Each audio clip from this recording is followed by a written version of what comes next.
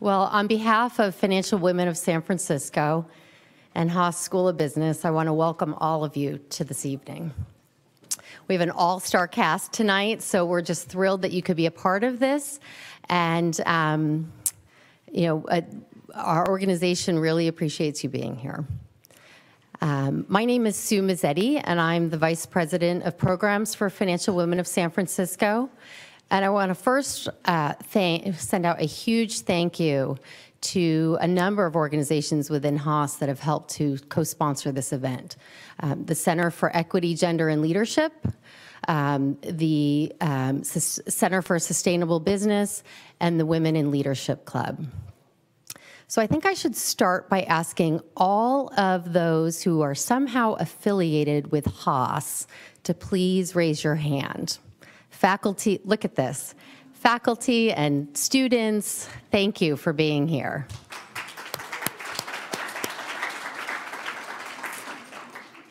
Next, I would ask that if you are a member of Financial Women of San Francisco, can you please raise your hand? Terrific. And thank you to all of our guests who are here as well. I'd like to just spend a minute telling you a little bit about Financial Women of San Francisco. I also want to point out that we have a number of our board members here this evening who are distinguished by a red star on their name tag. So I encourage you after this event, if you're interested in learning more about our organization, to please find someone who's got a red star, or see my good friend Carrie in the back here. She has a table set up outside as well. So our organization is a community of more than 300 women who have the mission of advancing women in finance. Finance is really broadly defined for our organization, so that's everything from people who work in the financial industry, so in asset management, investment management, hedge funds, banking, et cetera, but also those who work in financial functions outside of the financial industry, so controllers and CFOs and a whole host of different functions are represented. And then we also have those who dot their line to the financial industry, which may be attorneys and consultants. So I would venture to guess that anyone who's in this room somehow can find themselves as a potential member of our organization, that you'd be well-defined that way. As I mentioned, we've been around for over 60 years. Some very courageous women, a small group of women formed our organization, and we've carried on their mission of really trying to pay it forward. And we do that really through three pillars to who we are. First, we put on some what I think really phenomenal thought leadership events, like what we're experiencing here tonight. Our events range everything from industry leadership, which I would call, a night like tonight, where we're able to bring in some industry leaders and talk about a really progressive topic, to professional development events, where we're working on a particular skill set, whether that's how we leverage social media for our business or hone in on our presentation skills. And then, of course, we have lots of opportunities for networking through a number of other events that we put on as well. Networking is extremely important. It's really the second pillar to our organization in allowing us to really support each other, collaborate with each other, find mentors, find good friends, and just really enjoy the community that we've been able to put together and bring together through this organization. And then the third piece, which I say last, but it's really the most important, is our philanthropic mission. So over the past more than 20 years, our organization has given out more than $2 million in scholarship to women, both at the undergraduate and graduate levels, that are pursuing degrees with the intention of going off into finance. So I'm going to ask you to clap with me for that. This past year, we actually awarded over $160,000 to 13 well-deserving women, 4 of which are women who are pursuing degrees here at Haas, both at the undergraduate and graduate level. So we've been doing events at Haas. This is our 3rd year. We have a very strong partnership with the school, and we're so thankful that they continue to collaborate with us. But I'm going to now turn to our wonderful moderator and panel. Tonight's event is being moderated by Kelly McElhaney. She is on the faculty here at Haas, as well as the founder and executive director of Haas's Center for Equity, Gender, and Leadership. And she'll tell you a little bit more about that. Thank you. Thank you, Kelly. Thank you so much. Thank you for being here, and we're really excited for this partnership, as Sue said, and to host this panel, which is incredibly amazing. And they look at the color scheme. That was just, I know. So I want to start by saying a few contextualizing words. And I want to tell you, I've been here at the Haas School of Business since 2002, which feels really horrifyingly long. I actually started the center that's up on the right, the Center for Responsible Business, here in 2003. And then fast forward, we had our 2-year birthday last night for the Center for Equity, Gender, and Leadership. So all 4 of us had dinner at my house and celebrated, the startup mode. We did the Enneagram and the 5 love languages at work. Anyway, enough about that. So the Center for Equity, Gender, and Leadership, we launched it 2 years ago, as I said, and we have a really simple mission, and that is to educate equity-fluent leaders to ignite and accelerate change. And we developed this construct called equity-fluent leadership, and I'll get into that in a moment, but we graduate here at the Haas School of Business over 1,000 leaders a year. That's across all of our degree programs. So our very straightforward mission is to graduate over 1,000 equity-fluent leaders a year. We developed this construct because our first and foremost business here is to develop leaders. We decided to get away from the diversity and inclusion language for a whole host of reasons. We wanted to elevate it into this is about leadership, particularly in today's world. So we define equity-fluent leaders as leaders who understand the value of different lived experiences and courageously, and I really work long and hard on we have been complicit in silence, I think all of us leaders in many ways, and courageously use their power to address barriers, increase access, and drive change. Really excited about that. Some things that we are doing, we have equity-fluent leadership playbooks that we're producing. Our first, Genevieve and Ishita, my team members, and Jennifer are in the front row. Jennifer hates to be called out, so I learned this last night, so I'm going to call her out. I'm not going to make you stand up and talk. Genevieve likes gifts. Here's a gift. Anyway, Genevieve and Ishita have just put out their first playbook, and it's around dual career couples and things that businesses can be doing to support specifically dual career couples. Working on one right now around bias in AI, and I sadly shouldn't joke that it's going to be an extraordinarily long playbook because of what is happening in the AI industry.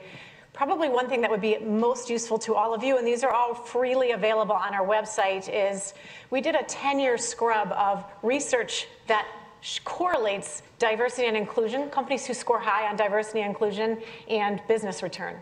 And so we don't give you the 10,000 pages of the articles, we link it, but my team did a great job of saying, here's what this article will tell you. And they tranched it, put it in tranches by financial return, return on talent, return on innovation. So it's a fantastic, so what we heard from our board members, Larissa's not here tonight. She's at every event. She's a bond trader at Dodge & Cox, one of my investors. And she said, if one more person asks me for the business case for diversity and inclusion, I'm going to throw something across the table. So maybe you could produce something that we can just hand them. So we do that. And I don't want to talk more about the center. Let's contextualize where we are around boards, particularly in the state of California. I will try not to talk about WeWork, which just did an IPO with 0 women on the board, and then we know where that went with Adam Newman smoking pot on his plane next to his colleague who was pregnant. But we know that the state of California passed SB 826. California is the first state that mandates that for companies who have their executive offices here, that they have women on boards. There are 445 public companies here in California that have 0 women on the board. If you look at the Fortune 500, 22.5% of board seats are held by women.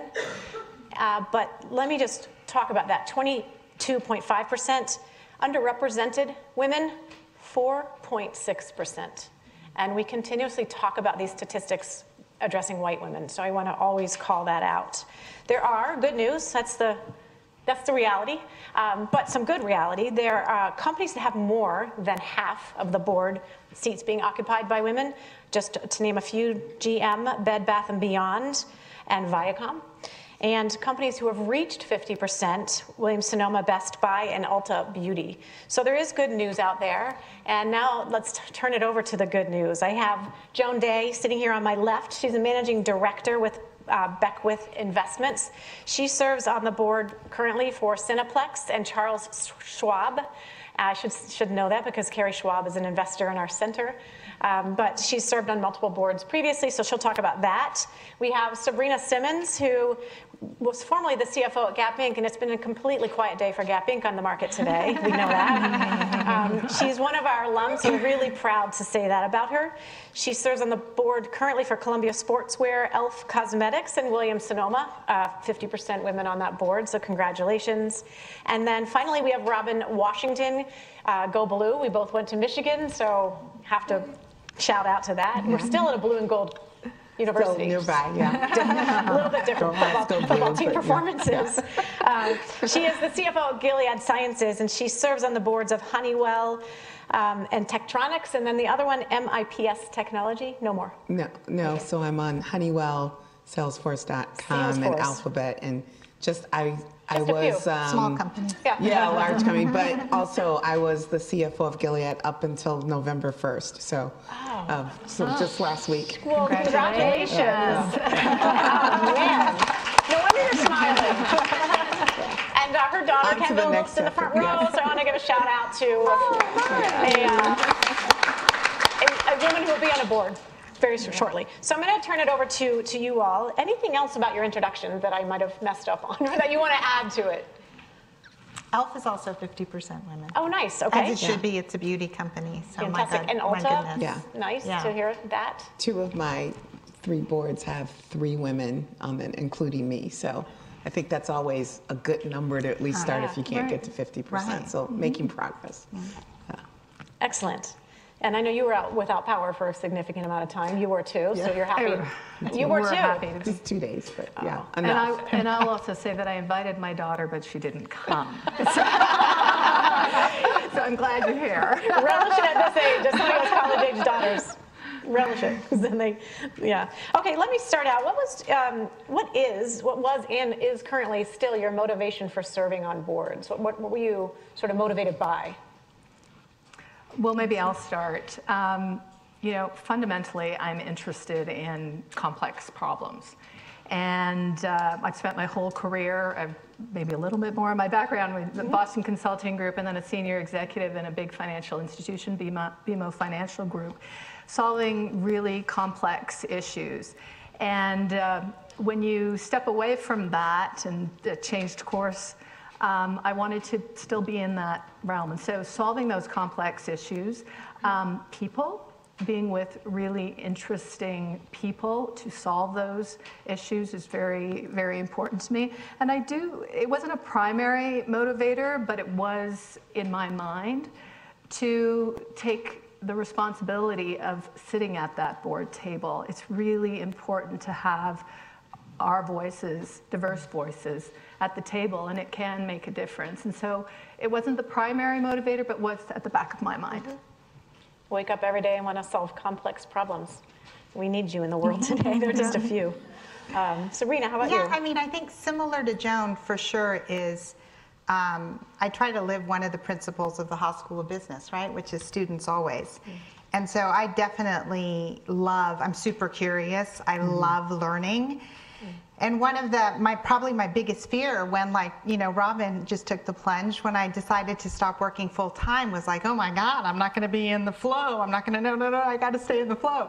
And so, boards are a terrific way to stay really current.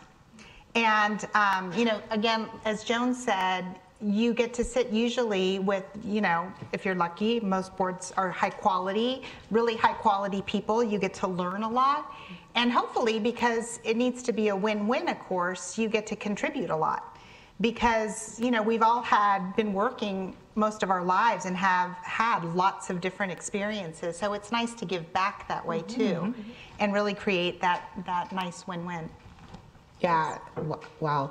Lots of similarities. I also am a continuous learner, and having worked abroad and in large companies, I too like big, hairy, audacious, complex problems. But I would add, Kelly, that I would say fortuitously, I kind of fell into board service slightly different in that when I was a corporate controller, the CFO that I worked for sent me to a Women on Boards seminar for development. And it was really done more to help me develop how to better support our board, because I took on a lot of the responsibilities of supporting the audit committee and the audit chair. And it was the audit chair that said, hey, you know, you're doing really well at this. We were in the midst of a hostile takeover, so there were some really complex things that we were dealing with, and he nominated to me a board. So I actually joined a board, Tektronix, before I became a CFO. And I would say then becoming a CFO, it was very helpful for me in stepping back, seeing things strategically. When I ultimately, so I was a CFO of a tech company, when I ultimately moved to Gilead and biotech as the CFO, after mastering that job 5+ years, I really thought about board service as a way to keep me connected to technology. But also, I think the C-suite jobs can get a bit lonely in terms of continuous development, looking at things differently, and similar to my colleagues here, the opportunity to interact and work with people, collaborate with people that you only see every few months, strategic thinking, working through some complex problems for different industries. It was helpful in terms of what was alike and similar relative to my industry, but I also think it allowed me to continue to develop relationships, but to continue to develop as a CFO and how to think about strategy and things that I can take back. And I only say that because I think it's helpful to think about board service a little earlier in your career, before you retire now, because I do think the needs of companies are evolving. So how many days into retirement are you? 4 days? Yeah. Well, I'm actually, I'm still advising until March 1st, but yeah, it's busy.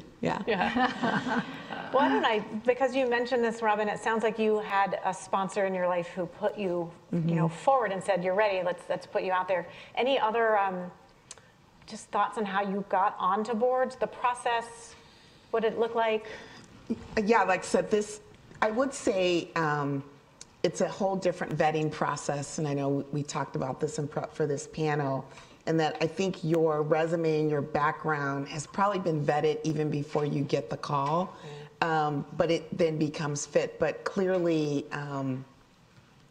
you know, your background and your experience and having sponsors, I think recruiting firms do some of the work, but a lot of it is through networking and knowing people. And back to your point, Kelly, on diversity, I think the reason why I think it's important that we look at panels and they have laws and things is that for the longest time, I think board work was primarily done by CEOs or other C-suite executives where you don't have as much diversity.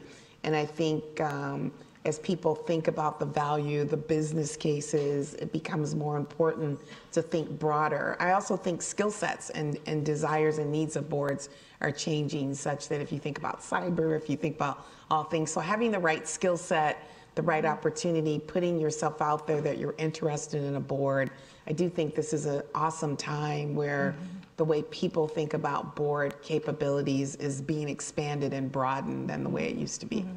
The job description has got to broaden. Yes. I wanted to just jump in on that. You know, I think back to my first board. I was a senior executive at the time, 13 years ago, and I actually still sit on that board, Cineplex. And that was through relationships. And my second board was through relationships. And one had been a referral or recommendation from a past client, and the other one had been a client. And you know, those relationships, they called me both completely out of the blue, but just, you know, every time it's the good old advice we've all had, every time you're interacting with anybody, building those relationships and maintaining them and just keeping them up, it's very important. Things have shifted. I would say at that time, I don't think I was called at all because I was a woman, and I hope now I don't get called because I'm a woman. But I do think as people are more focused on diversity, things have shifted, and search firms are being used much more. And so people that are actually in the window, or you're interested, I would reach out to the search firms and let them know you're interested, because there has been this shift. Having sat on nominating committees before, people were really talking about diversity, unfortunately. You know, there was such a sense of, well, who do I know? We need somebody. Who do I know? And thankfully, the boards and companies that I'm involved with anyway, we've moved way beyond that, and understanding that there's sometimes disconnect between the supply and the demand, and that there's some really good people that maybe aren't in our immediate network. Exactly. Yeah, similar experience. I mean, I got on Williams-Sonoma's board when I was still CFO at Gap, and I got tapped because the chairman of Williams-Sonoma sat on the Gap board for, you know, many, many years, and left the Gap board, and then tapped me because he saw how I interacted with the board for a decade. And he felt really comfortable that I could contribute to the discussion at a similar company, you know, help support and mentor, if you will, their CFO, et cetera. So that one definitely, you know, came through relationship. And then, interestingly, at Columbia, I got the call because a former banker had recommended me to their CEO. And so he gave me a ring. And so it really happens sort of fluidly and authentically. And, you know, sometimes you get, I think search firms are getting much more involved now. And I agree with everything that the dynamic luckily is shifting. So it's not just C-suite people that are being called upon. But I do think it's critical to get some exposure to the board. Because what I do hear a lot in conversations when we're talking about bringing on new board members is people really shy away from people who have never had exposure to boards. And you know, it's kind of like getting your first job. Everybody wants someone who's had a job, so it's really frustrating because you can't get your first job. But to at least get exposure and to in some way be able to convey that you understand what a board is there to do, because you know, not everyone does. And to understand governance. And these are really important issues because, you know, I'm sure we'll talk about later, I can't imagine a board where a business doesn't come upon some challenge. And then you better understand governance and like, what do? It gets sticky, and you better, you know your way around and have those relationships. So, so I think there's many more ways opening up to do it, but traditionally, a lot of it has been through networking. Kelly, I know you've got lots of questions, but maybe I can add one more. I don't like to stay on script, so go. I will add one more, and that's because I do get asked this question. I'm not sure if you do, but what about nonprofit boards as a way? And I would say, you know, in terms of building your resume, and making that be the criteria to get on, or the thing that gets you onto a board, I'm not sure that really does it. But the thing that nonprofit boards really can do, and other types of boards, is allows you to work as a peer with people that could be looking for board members. So it creates a different dynamic with people that, you know, are in maybe CEOs of companies or whatnot. And again, back to those relationships and feeling comfortable with people in the boardroom. Culture in the boardroom is so important. And so you can say, oh, people used to do the old boys club, but there was a little bit of logic to that. Culture is very important. One person can really disrupt a boardroom. And so that, I think, is the benefit of having some nonprofit experience, in addition to doing good and giving back to the community. And I'm not sure, you know, whether you've got totally agree. I agree. No, I totally agree. I think even to go further, Joan, to your point, some nonprofits, it makes sense. I think it's more even important who is on that nonprofit, more so than it being a nonprofit. And I know as I talk to people in your coaching, a lot of people think, well, they need to start here. And I honestly tell people, wait a minute, you should think about boards here, particularly with all that's changing. Because you only can do so many of these. And, you know, when you're not on one, it's hard to say no. But a lot of times I'll advise people, is that really the board for you? I do really think you need to be selective.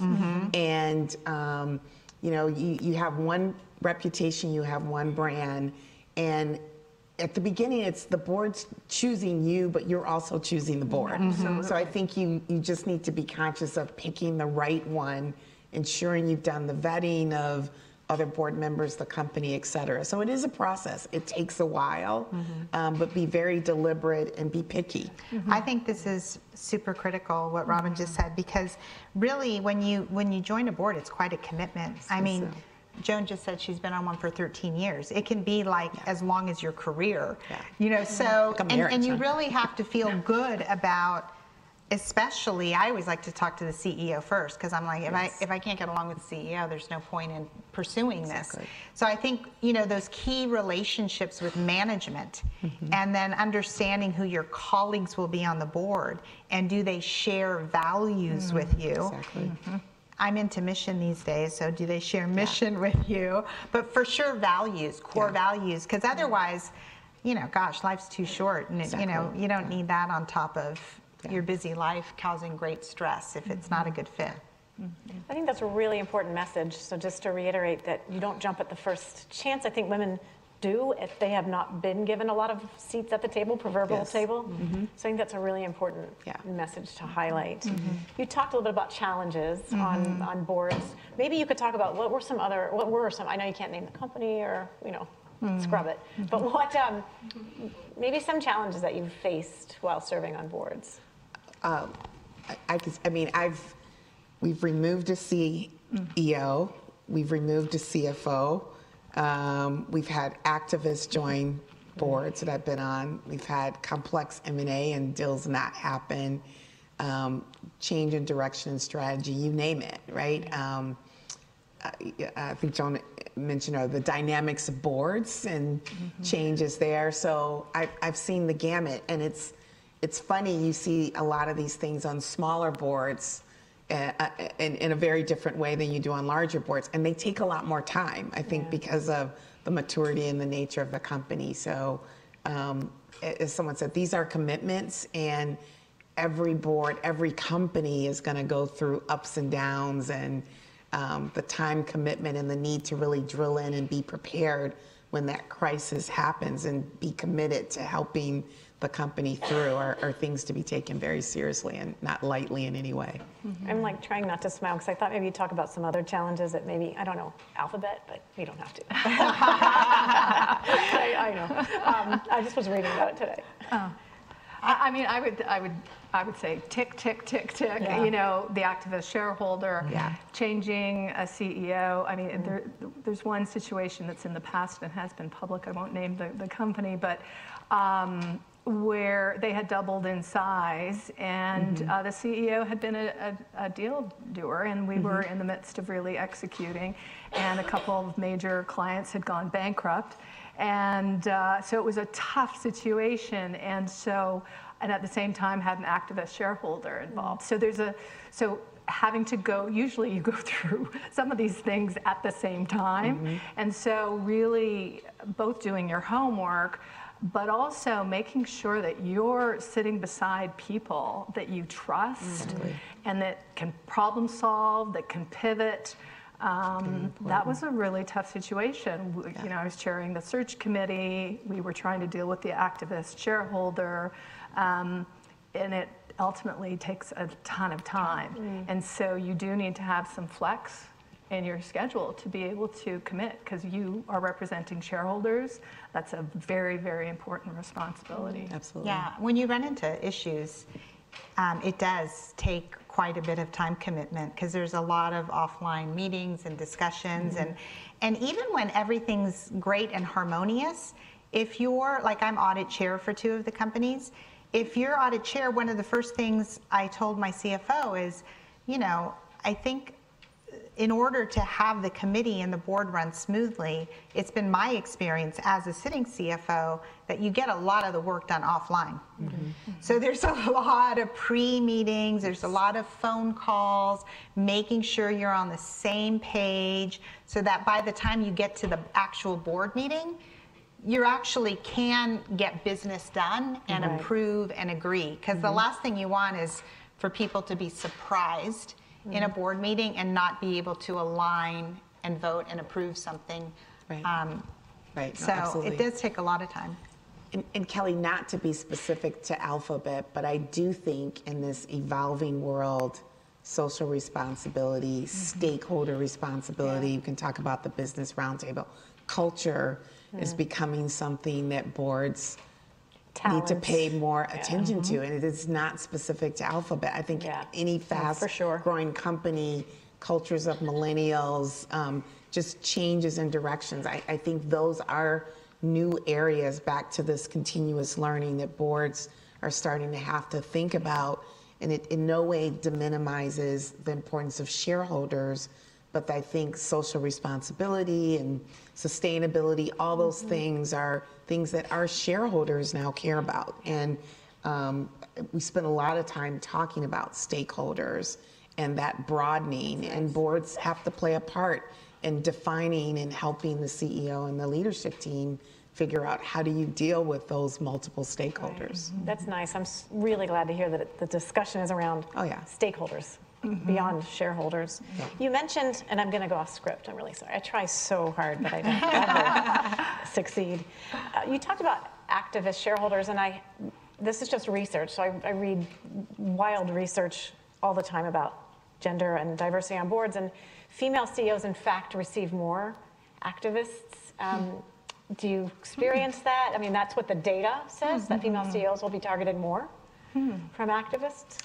I don't sit on a board with female CEOs, so I do, but we haven't had an activist. Where we have had an activist, it's a male CEO. Right. So the few that I can think of, even Mary Barr, I think a lot of them have been put in as CFOs in turnaround situations. So I wonder, is it less about gender and more about the way they became the CEO and had to come in and navigate? But I don't have the data. And I don't want to over-index on research, but the research also talks about a glass cliff, where women are often brought in to right-size a ship that's gone astray. And so I think that's part of the discussion with Mary Barra. Kelly, I wanted to come back to this challenge question, and I think it dovetails really with the importance of diversity on the board. That, you know, I can almost not think of a business that is not either really pressured to increase their innovation or being disrupted. And these are really complex problems, and everything is moving so quickly and it's accelerating. And so to have diverse experiences, diverse points of views, diverse, broadly defined diversity at the table is such an asset for the organization. And I just wanted to come back and actually link those two together, because we talked about, you know, changing out a CEO or activist shareholders, but there's also just the plain old really tough strategic decisions. I sat on a board that owned 190 newspapers and one of the largest publishing companies in the world. And, you know, we all know that's a tough business, right? And how do you, at what point do you decide to disrupt yourself, maybe cannibalize your own business to invest in new technologies? Those are really tough decisions that require a lot of judgment. And the more diverse perspectives you have, the better decision that's made. Yeah, I think of it far less in terms of men and women than I do in terms of diversity of experience. So, you know, my companies are involved in retail, wholesale. They're all consumer branded companies. And, you know, for these companies, supply chain has become so critical with its expectation of free ship, free return, free everything. So you've got to be super good at supply chain. And so, you know, I just love, I'm so fortunate because I sit on the board with the chief supply chain officer at PepsiCo. And she just is brilliant and adds so much value and insight.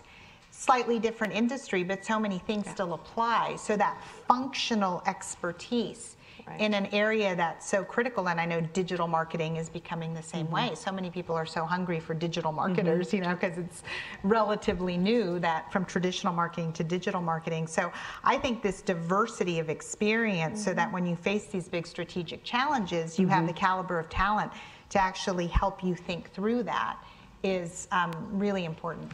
Right. Yeah, I'm struggling with knowing so much data that suggests that women are different, but also want to really honor your experience because I don't have your experience.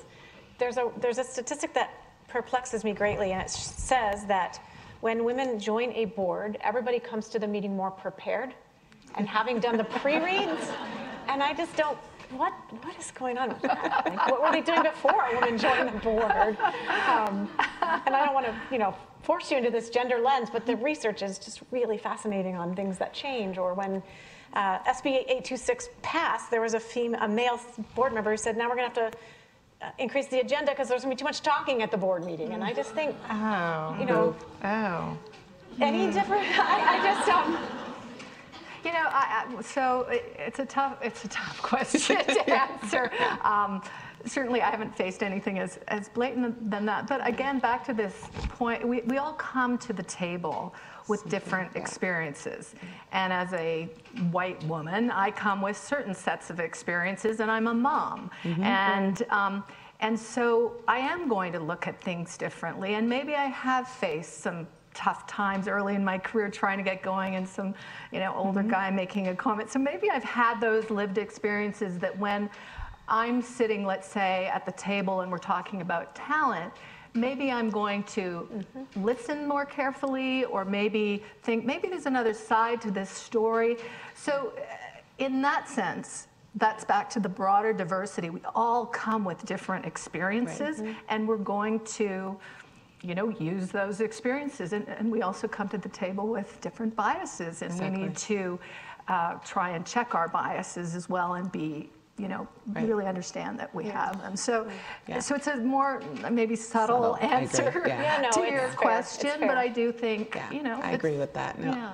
I mean, as I sit at table with men and women, I think you're at that table because you have skill sets and deep expertise, or varying expertise that adds. And I don't think anyone's there simply because of their color, their skin, or their gender.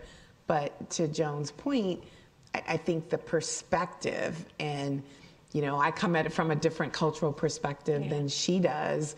I recall a discussion where we were talking about a leadership team with the elevation of one woman to a very senior role, and things weren't perfect. And I mean, there were other women there, but to say, have you thought about getting them a coach? Or have you thought about the ramifications of ensuring that they're successful and they're not? So you do, and that had nothing to do with my gender, right? But it's just, okay, I'm thinking about it from their perspective as being the only one, and how that may be perceived, and what can we do to ensure that we're supportive, obviously holding to a standard, but maybe there are some things we can do proactively to better ensure success, because the opportunity to fail may have broader implications. So I do think, and I don't think I had to be a woman to say that. I mean, I think all the men around the table were agreeing, but it's that melting pot of experience, and I think that is,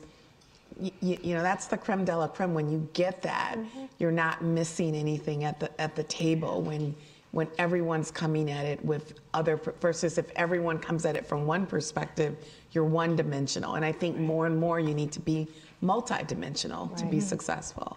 But maybe very specifically to your point, Kelly, and it's a tricky question, because I don't want to be supporting stereotypes, you know, but I really think this is going to change quickly with millennials and Gen Z, and, you know, but just maybe to validate a little bit what your data suggests, is I do think women of my generation perhaps felt like, whether real or perceived, felt like, I'll just speak for myself. I felt like I had to work like twice as hard as the guy next to me. And you know, this applies to my maternity leaves and everything, which were like non-existent maternity leaves, because like I didn't want to be gone, you know, like I have to be in it or they'll think I'm on some mommy track. So I think women of my generation, and me specifically, have always held ourselves to this much higher standard. And I still, like, you know, we get these 300-page board books and I read every word. And like, if I had to guess, maybe everybody doesn't read every word. And I'm not going to say if that's a man or a woman. But you know what I mean? You can see the difference. And I think at least for me and my generation, there's just this higher bar that we set for ourselves. I'm not saying it's men's fault or they imposed it on us. I'm just saying we set it for ourselves. So I think that I can see why that's true. That's vulnerable, and I love men, so I never point fingers at men, because we women are complicit of, we're all biased, we're all racist, we all got our product of the same systems. But I appreciate the vulnerability on that, because I think it is harder for women who have had to fight and claw their way up there, and the slots were fewer. You do have to adjust your behavior. But I also think there's a comfortableness of when you get there more than in the past, where you see these women leaders bringing along other. I can tell you a time when I think the women leaders at the top were fearful of, supporting women. And I really try to create a culture, to your point, of not feeling comfortable leaving early or going to something, to setting an example in a very public way. So not only women, but men can be free to leave early or to let me know, I need to go pick up my kid, but I'll get on the phone with you. So I think it's so important, whether it's the boardroom, the C-suite, more senior levels, to have diversity, because I think then people will all be more vulnerable and create an environment that's safer for everyone, right? Because they see people that look like them that are experiencing different things. So we have to continue to go for it and fight through this. And when you get there, you have to set a different example to change how these things are perceived. I love this point, and if not an example, because I'll just admit I was a horrible example, but if not an example, and the woman I love that has worked for me for years is sitting in the back, so she knows. But if not an example, I try like overtly and super hard when I see women who maybe just had a child or struggling to offer them, like, go part-time. Exactly. Let's figure it out. Like, don't leave. You don't need to leave. You're super talented. So let's find a creative solution to work through this tough period.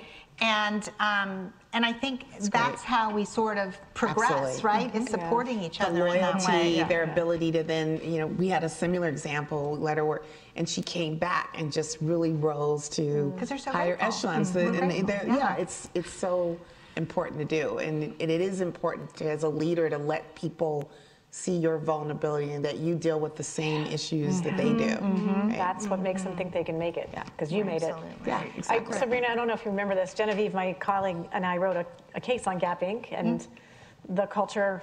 Gap has zero pay gap, and we interviewed you, and you talked about that story, and it was just really profound, because what we found was that it wasn't equal pay. That was the outcome. It was the culture of equity that was the impetus, and so that was a fantastic. I was in your office, and I remember. I think you were your last week too. So it was close to the end. The things that I remember.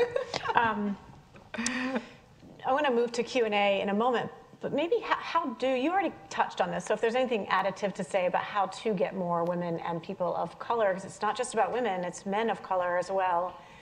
What are some strategies that you employ, that you have seen employed, and how do we diversify? And I get different experiences as well, but really for this particular topic, we're focusing more on diversity of gender, color, ethnicity. Gender is a spectrum. I don't know. That is a really big thing that I think when I am in the classroom, I listen to my students and how much they, gender non-binary, and they don't like my research because it's gender as a binary. Here's what men, here's what women. I just don't know if companies are ready for this. Well, you know, fundamentally what we're talking about is culture change. Yeah. And I've done a lot of work with culture change in the transformation work I've done, and it's a piece, and people always say, oh, that's the soft stuff. It's actually hard stuff. There's soft stuff with it, but there's really hard stuff you can do, and you can take that same model and apply it to basically the board ecosystem or the business ecosystem. And so, I'll try and make what could be a complex answer simple, which is I think you've got to hit it from all aspects, right? So I do think looking at, you know, regulatory side in Canada, for example, they looked, I was advising the Prime Minister on women on boards, and we recommended that we change the disclosure, that you, through your disclosure, you have to say what your plan is. So you could say, I want 1 woman on a board, or you could say, I want 50%, and you have to report against it. And so just in the process of saying you have to say what you're going to do and report against it, you start to see change. So there's that piece. I think the peer-to-peer pressure and maybe the carrot and the stick a little bit is very important, and also getting the data out there and having more women on nominating committees, because it's back to that, and it's a really important factor. The culture of the board is very important, and so having more diversity on the nominating committee, that's kind of from an ecosystem perspective. And then women have to, and diverse candidates have to do their piece, and we've talked a little bit about how you might do that. But there's great supply, right? Yeah. And we've got to get the demand so that there's more linkage. So how would you feel about counseling our Prime Minister on this? Next.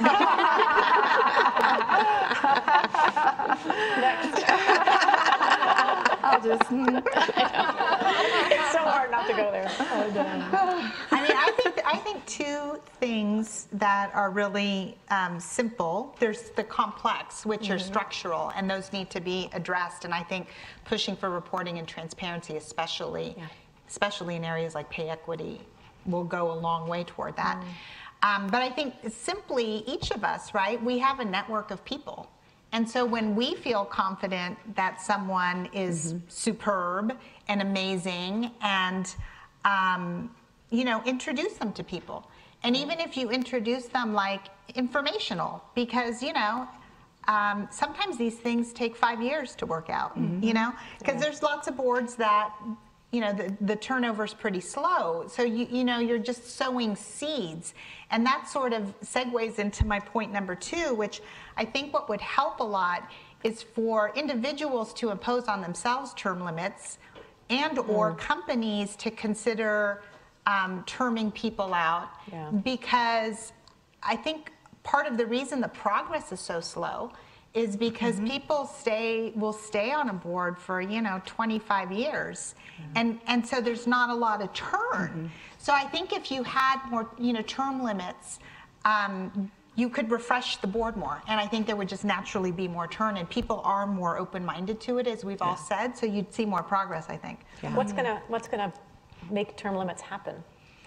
Well, it's a good question. I think, like for me personally, I would just self-impose it. Right. It's kind of like how you fire yourself. Like I sort of fired myself from my job. I'm like, I've done it long enough. Like I'm not fresh and exciting anymore. I'm not excited. So I need to fire myself. And I think the same thing goes for boards. Like you get to a point of like, am I contributing enough? Am I fresh enough? Am I, you know, is it somebody else's turn? And that's, you know, it's hard and scary to kind of fire yourself, right? But it's exciting too, because you know, one door closes and another one opens, sort of thing. No, I wholeheartedly agree with the comments that are made, but I think there's also a mindset. It's interesting to me, and I'm on all these D-lists, X number of women on boards, plus X number of men, and I think this idea that it's this set fixed pool is incorrect. You know, one doesn't win and one doesn't lose. Right. I think the diversity makes companies better. It allows us to create more innovation and more companies, so there's opportunity for everyone.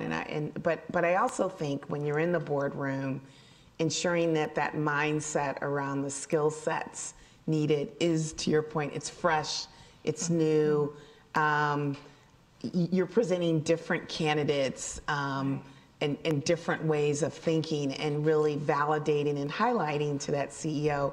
I mean, I can think of the Mark Benioff at Salesforce, his mindset around the importance of diversity, inclusion, and equality and fair. It's core to the culture, right? And I think the more you have that, you set yourself up to really create this appropriate baseline. But to Sabrina's point, you know, I have a responsibility and accountability. I only can be on so many boards, but people are always looking for financial experts. So I make it a point, if there are any CFOs or controllers, to know as many as I can. And I've had conversations about boards when someone said, well, no, I need a sitting CFO. It's like, well, you really don't. This treasurer with this type of experience and background, and that person got on a board. So the better I am at networking and knowing a little bit about people, the better I can do that. And I've also, candidly, when search firms come and talk to me, I would say, well, have you talked to XX and X? Why do you talk to the same people, right? So I think you can use your power to nudge and appropriately pay it forward and make a difference. But I agree, it's a little bit of all those things. Managing the life cycle, I think, is very important. You know, term limits or aging, you know, 3 or 4 years, you can be very deliberate and start to think about what type of skill sets should we be looking at, or what type of people should we be introducing to some of the board members to just get them on their radar and figure out ways to ensure that they're more accessible. Absolutely. And there's so many, you know, these type of organizations, networking organizations. I'm involved in a few initiatives where we're really focused on enhancing the number of Black directors, you know, male and female. But I think all of those things are important. And just when you become a board member, when you're in a C-suite, I think you need to be part of that ecosystem. Where can you contribute? Yeah, it's so great to hear the lift as you climb. What I've kind of tweaked it with my teaching. 1 + 1 + 1. So everybody lift that looks like you, lift somebody who doesn't look like you. Exactly, right. I'm going to move over to you all for Q&A. There are mics on either side of the room. So if you could go to a mic, it just helps everybody in the room hear the question. And maybe if you give us your name and what you're, you know, where you are now. We're going to, okay. Hi, my name is Crystal Milo. I am on the board of Financial Women of San Francisco, actually the VP of Diversity and Inclusion. But I'm also Director of Research at Glass Lewis, a proxy advisory firm. And my question to you is about going beyond diversity and inclusion. Maybe if you can speak to the challenges you've had about belonging, about you might have been the first woman on some of these boards. What steps have you taken to really ensure that you belong and to create that culture of belonging for future women and diverse people on your board? Yeah, that's it. Do you want to start, or you want to start? So I'll start, but I'll say You're doing like this. Yeah. You know, and I don't say this anyway. I think one of the things I've just learned through my career is that sometimes I can be my own worst enemy, and I think everyone has these points of time where you don't feel competent, where you're nervous, and you kind of have to like push it aside, and you got there because you know what you need to do, right? You're there because you deserve to be in the room. And I think you have to have, and it doesn't mean you're going to do everything right. But besides reading the 300 pages, it's what questions am I going to ask? You know how many times you had a question and you're a little hesitant and then someone asked your question? So that was a great idea. It's like, why didn't I ask that question? So I think just putting yourself out there sometimes, and yeah, it is different. I play this game when I speak because a lot of times, particularly as a CFO, you're in this crowd and there's no one out there that looks like you. And so for me, it becomes this mental game to, I gotta be the best presenter I can be so they all know that everyone that looks like me can do this, right? Mm-hmm. So so it's not perfect. Yeah, it's lonely, but I mean, I also learned you can have a conversation with I can have a conversation with anyone. So I do find the more that I embrace my own confidence and sense of self and comfortableness with myself, I can't control how others view me, I can only control how I react to it. And if I'm focused on that, the other stuff you eventually kind of get over it and move on and add your value. So. I love that answer. It's great. Yeah, I think, I won't speak about the boardroom per se, but earlier in my career, you know, learning what things, if there's an uncomfortable situation, because sometimes they come up and sometimes they're unintended. And so being able to kind of step back a little bit in the moment and find out what's your mode to maybe diffuse a situation. And, you know, I even talk to my kids still about this, is finding the value of humor. Exactly. And I don't mean like a roaring joke, but just kind of, you know, okay, I heard that. It's disarming. Yes. I heard that, but we're just going to make a little joke and move on. You know, I think about that earlier in my career. I think, you know, the question about now, present time in a boardroom, I think a lot about diverse people that come into the boardroom, some of the boardrooms that still look, unfortunately, pretty homogeneous.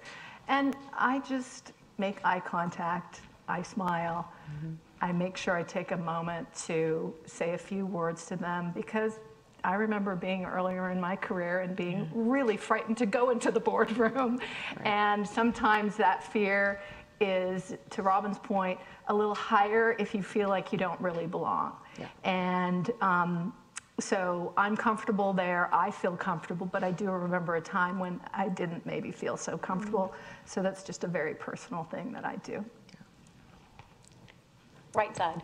Hi, I'm Carrie Halmy. I'm an executive coach and I run a women's leadership program. And Go Blue, I went to Michigan also.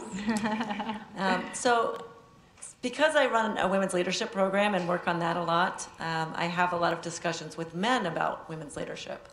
And something that has come up shockingly recently from 3 men at least, who at least 2 of them I've thought to be supportive of women, has been around, well, if I hire a woman, I'm not looking at merit enough.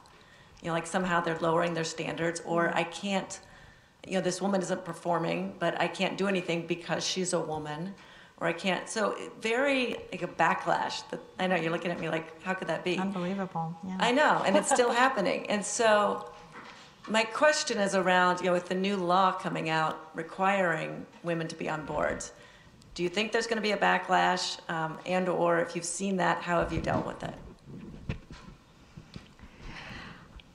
You know what? I think we're super lucky that we live in such a progressive state, first of all. Like, I'm not even positive this law is legally enforceable, but I like the spirit of it. I'm not. I mean, I've talked to lawyers. I'm not.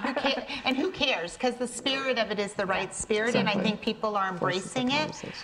So my point was, like, it doesn't even matter if it's legally enforceable. I think it was good to shine a bright light on it, and I think it's really important for people. Sometimes, I don't know, I'm just kind of a cup half full person, and I actually think most people are really good and really well intended, and you know, men have been my champions, like totally my champions my whole career.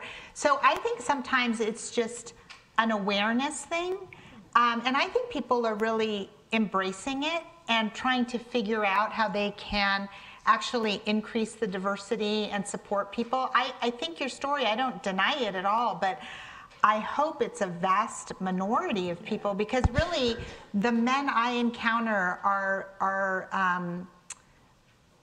really open-minded and trying to support creating healthy, diverse environments, because I think they understand that benefits everyone, as we've been talking about. So, yeah. I would just maybe add one quick thing on that is knowledge is power and information is power, and there's some great research now around, you know, the importance of diversity on performance, and there's just great stuff. And so to just have some of that data at your fingertips is really on our website. Yes, no, and thank you. I remember this came up when we were looking at hiring in my team. You know, I'm a female CFO. I had an all-white male team, and I got very deliberate about a Women in Finance event, and I got pushback from someone, not directly to me, but there was whispering. said, okay, let's just show the numbers. And, you know, in total it was 50, but as you started to look up, the numbers were different. I mean, and I just said, what do you guys think about this? You know, I don't view myself as the only advocate for D&I. I hold my team accountable for it. So this year it's like, okay, I want you all to go out and not only look at your numbers, but think about an opportunity to create a diverse event that you go to and that you bring diverse candidates or you represent our company in those environments. So it can be done, but and the other thing I'd say, there's dinosaurs out there and eventually they're gonna die. And you just gotta move on. I mean, they exist. Exactly. Yes. Well, I do have hope, so thank you. Yes, for sure. I'm looking to Alex, my student. We had a speaker who, she won't remain unnamed, but she's an expert in boards. She came to our class, I think last week, Alex, remember? Our speaker. And she used the phrase, and everybody just cracked up. Male, pale, and stale. And was it you that said, could we just add Yale? It was such a great moment. We're going to go to you. Hi, thank you so much to the four of you for being here tonight. I'm Jennifer. I'm exchange student, Russian-German exchange student here at Haas. I'm also aspiring social entrepreneur. So my question for you is actually, first of all, you mentioned what I really loved, being vulnerable as a leader. Just 2 days ago, I was reading an article where a woman who rose into a leadership position said that she was sharing a lot of like vulnerable stuff and it backfired. So my question for you, because she was not being taken seriously, and I don't know, my question is just for you, do you actively and consciously try to be vulnerable? And just second very quick question is, like, it feels like often when we talk about diversity, one dimension we leave out is socioeconomic background. And I was wondering, what's your take on this, and yeah, what your experiences are with this? Thank you so much. Well, maybe I'll start on that. You know, I don't actively think, oh, I'm going to be vulnerable in this situation, but I do think about my authentic self. You know, who am I? I'm bringing my whole self to this. And a lot of organizations and financial services organizations in particular are very, I'd call it, very kind of IQ-oriented organizations. They've been to academia? And you need to bring your emotional self too. So you need to bring your whole self and be your authentic self. And so I think if people are consciously thinking, oh, I'm going to be vulnerable in this situation, you also have to be professional. You're in a professional environment, and so sharing things that maybe aren't appropriate in a you know, business environment, that's not, I think, what people mean when they're talking about vulnerability. It's really about bringing your emotional self, your intellectual self to the table and being authentic. So I'll 100% agree. Yeah, no, I totally agree. 100%. I'd only add on your socioeconomic exposure, I think, is so important. And I'm very passionate about how do you ensure that people from all backgrounds get, I mean, I think education is the great multiplier that levels that, but clearly getting to that point and getting that exposure is so important.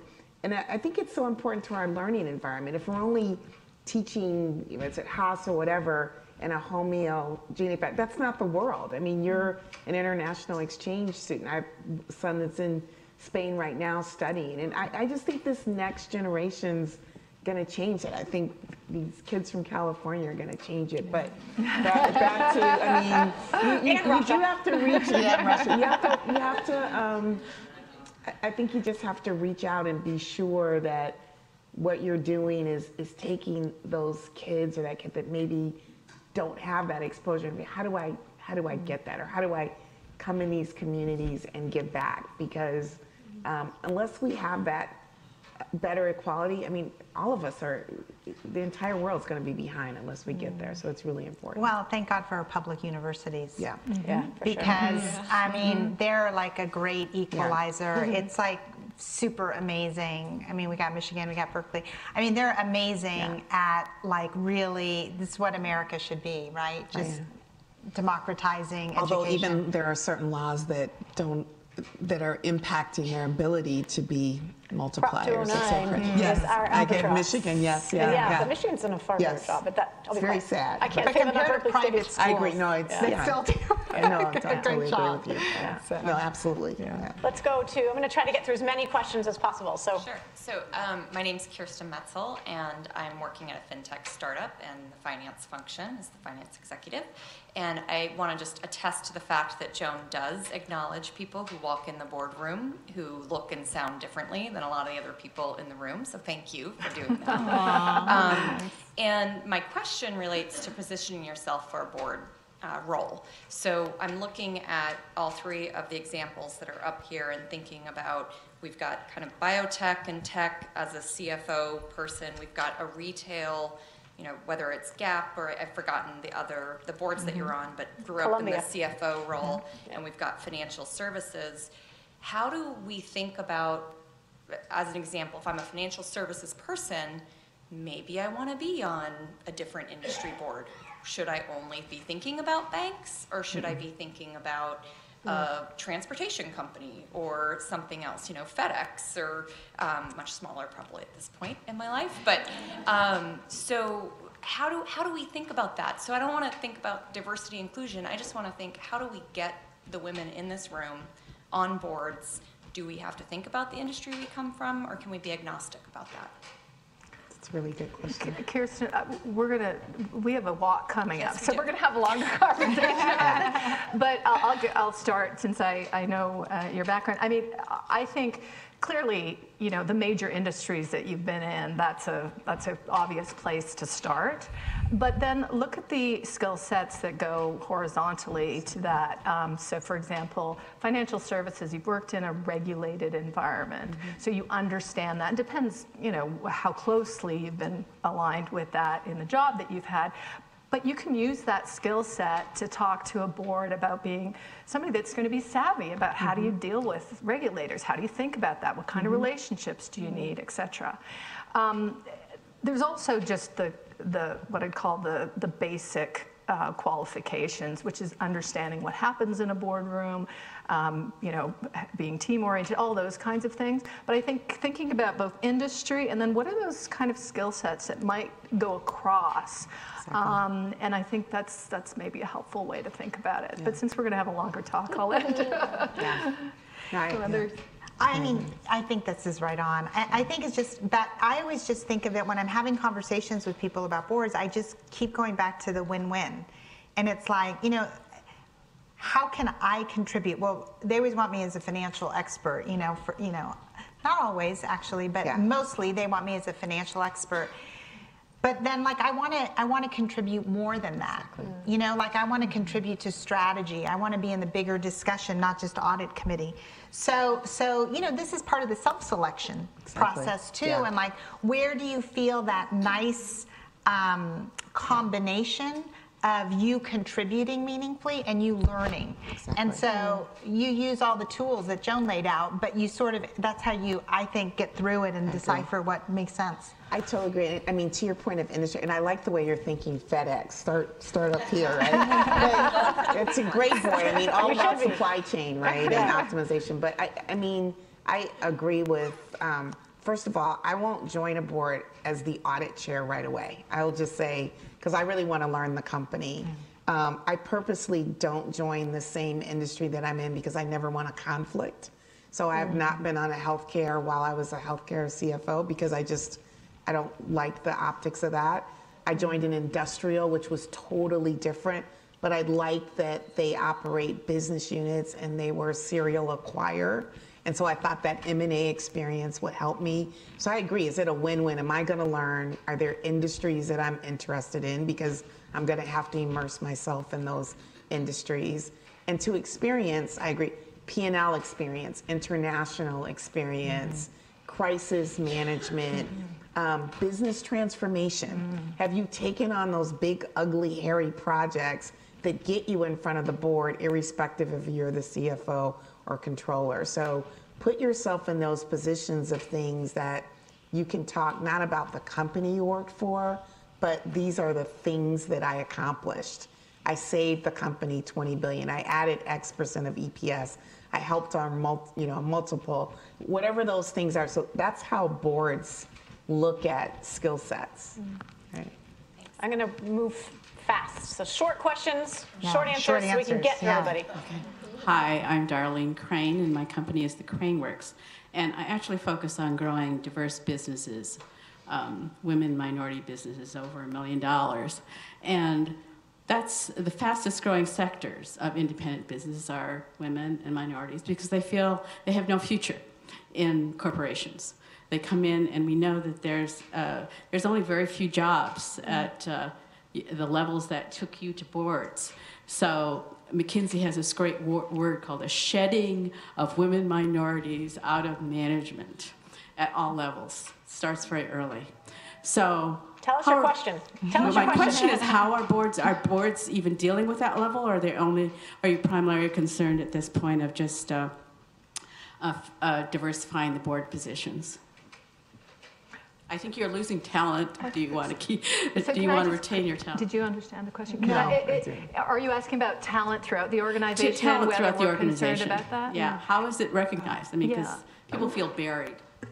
Well, if I understand the question, excuse me, I'll just take a quick crack at it, which is the boards I'm involved in, the companies I'm involved in, they take talent management very seriously, and diversity is valued, and so there is a real concrete discussion about that, and both in terms of how it plays out in the way people interact, the way they maybe communicate, all of those things, and also in terms of thinking about what kind of stretch opportunities are there, et cetera. So that's my experience, is that people do take it very seriously. Is there more work to do? Absolutely, and there's a recognition that there's more work to do.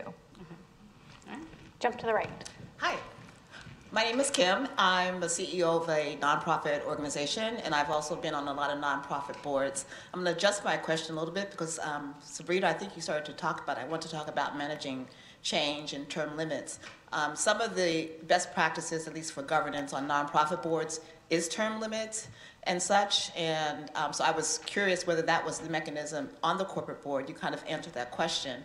I know as a CEO, I've managed people off of boards, before their terms were off and so forth, to create that new space, that fresh space.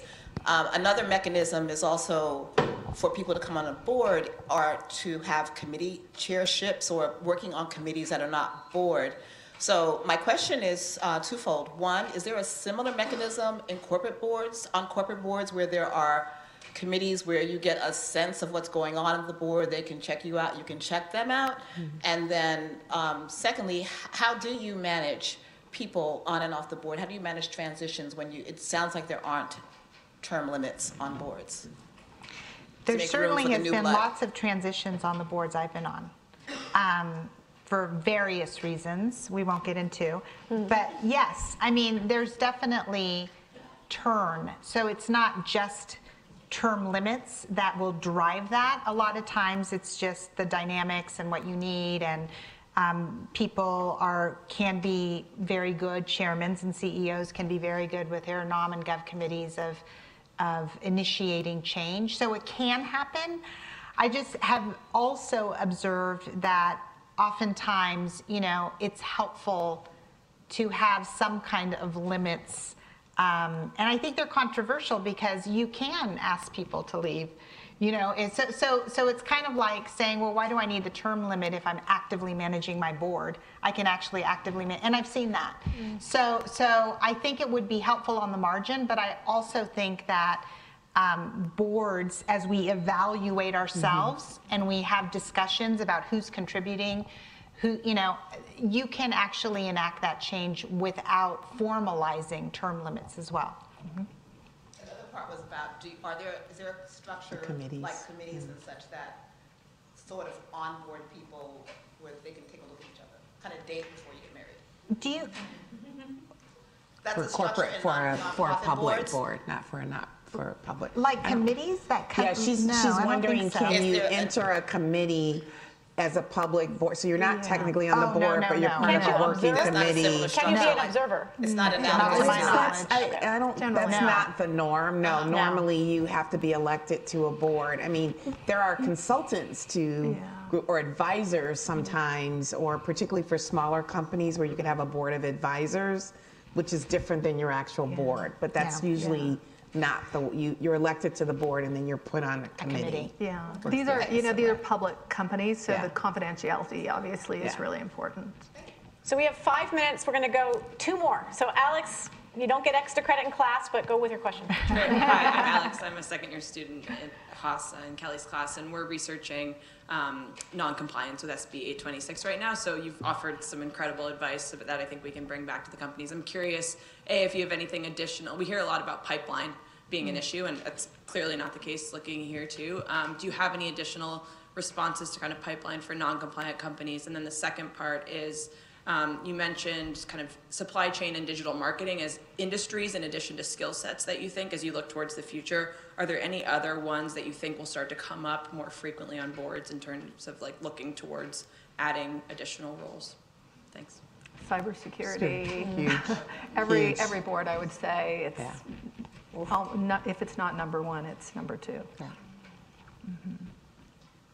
What was the second question? Just we're interviewing non-compliant companies, and so is there any additional advice that you'd have if they don't have women on their board? I think this transparency idea of forcing reporting, like I actually wish I could name the companies who are non-compliant, but I actually can't. Yeah. But the more I think that we focus on, like, who are they? They should be put in the paper. Absolutely. There was an article recently, I think someone just told me about. I've seen one long ago, but kind of top of mind, like, and why aren't you making progress? Or, I think reporting is a really healthy, and transparency is very healthy.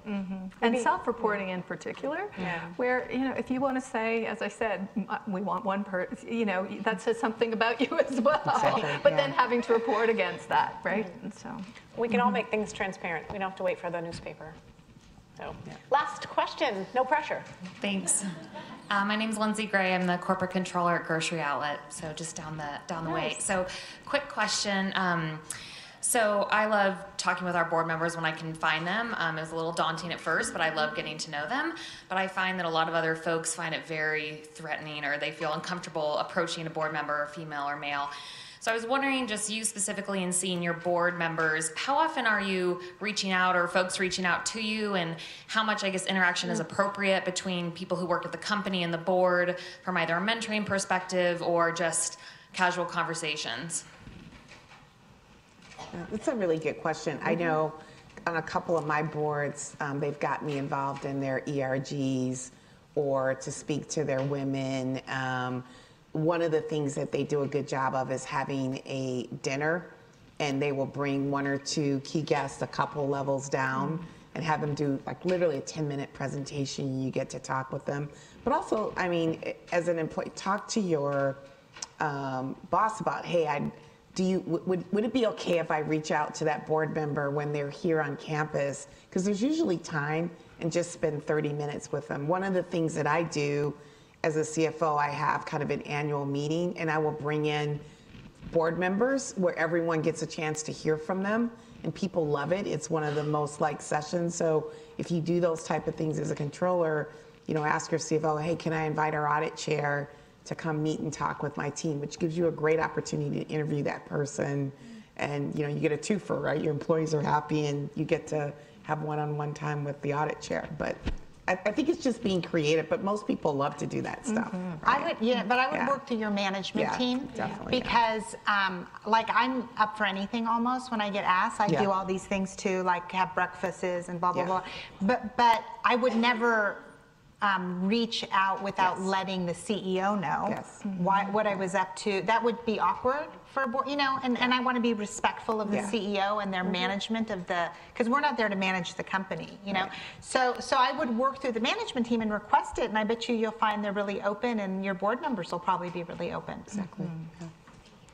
I'm going to turn it over to Sue, but one thing I was remiss in saying about EGAL, I'm really proud of our Center for Equity, Gender, and Leadership. We have a partnership with BoardList.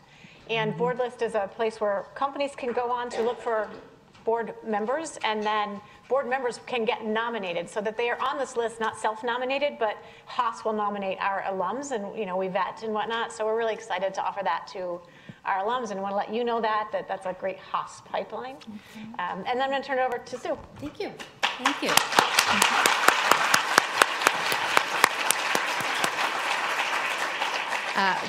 Well, first, a huge thank you to Kelly for leading the discussion tonight, and of course to Joan, Sabrina, and Robin for your authenticity, your candidness. Clearly, we've all learned a lot and appreciate your time and wisdom. On behalf of Financial Women of San Francisco, we're going to award each of you a year of membership to our organization.